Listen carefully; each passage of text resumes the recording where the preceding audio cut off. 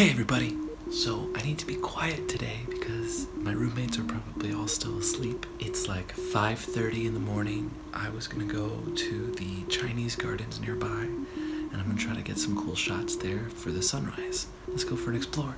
Alright guys, good morning. I'm here at the Chinese gardens. I've shot photos here a few times. I tend to really enjoy it. It's a pretty cool place and the scenery is pretty sweet. So I just wanted to shoot the sunrise if I can. When I was at my apartment, I saw and I looked outside and it was like, oh, okay, cool. So we got some decent clouds. So that should hopefully give me like some cool colors across the sky. Now it's kind of turning into a little bit of haze.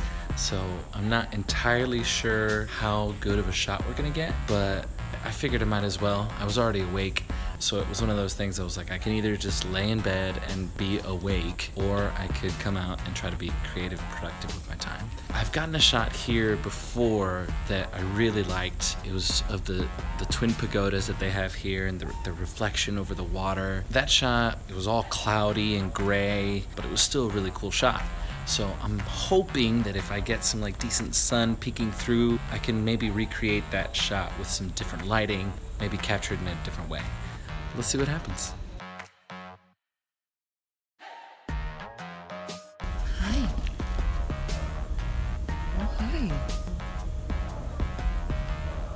I've been chosen.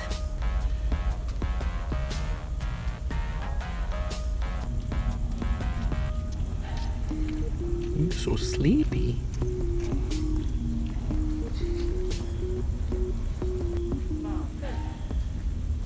Okay, bye, kitty. So it's starting to rain. Of course it is. I kind of want to talk about making the best with what you got. Now, I don't have the best camera gear. The camera that I use on a consistent basis is a Canon 50D. It came out in October of 2008. It has 15 megapixels. It doesn't shoot video. I also don't have a whole lot of lenses. I have one lens. I have a nifty 50 Canon 50mm f1.8. You can get them for like $100 on Amazon. That's the only lens that I own. I own that lens and I own a basically 10-year-old camera. Oh, kitty friend is back. I watch YouTube videos and I read things and I try to learn as much as I can to make my visual storytelling the best that it can be. So I'm passionate about storytelling, whether that's with me acting on stage or taking photographs and showing people a bit of like my perspective. I love to tell stories. It's one of my favorite things in the world. I get excited about it. I think it's fun.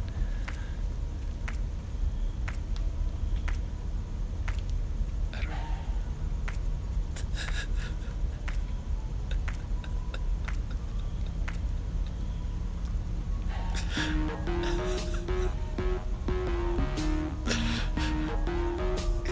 It's like she purposefully got into the shot and then started walking backwards to stay in the shot for as long as possible.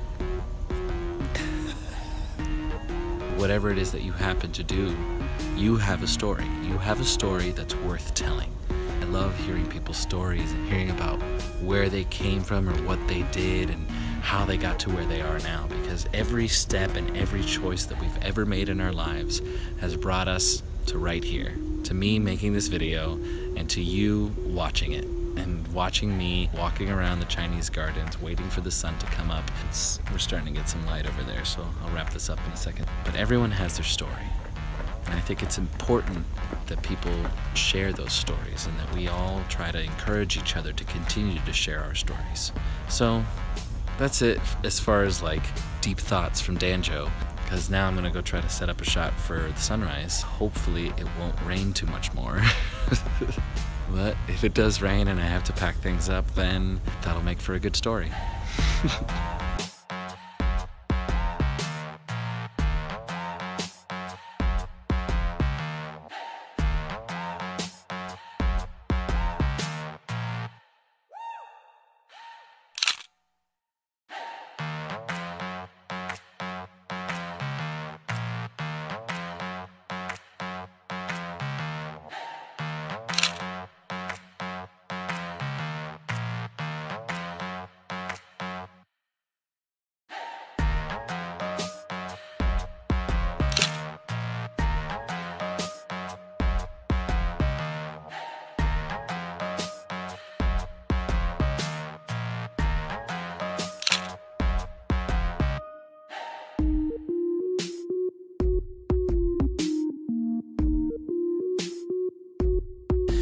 Alright, I'm kind of bummed out because it's raining pretty heavy now. The sunrise actually looks like it was going to be pretty nice. You're so pretty.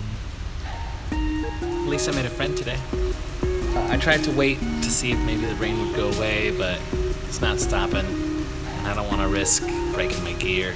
So I still think that I got some pretty okay shots, and I learned some stuff about long exposure photography as well, and really trying to figure out, like trying to dial in my settings for that.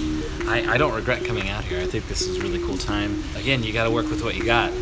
So even if things aren't exactly what you expect them to be or exactly what you want them to be, that doesn't mean that you can't turn that into a positive and a good situation. So I encourage all of my friends and anyone watching this to find your passion and to go out and make your art. Because ultimately, you're the only one that can make your art. Nobody else is going to make your art for you. Work with what you got. Go out and create your world. If you like this video, go ahead and give it a thumbs up. Hit the subscribe button. And be sure to check out some more of my videos whenever you get a chance. And thanks for coming along on this journey with me, guys. Say bye to the vlog. Bye.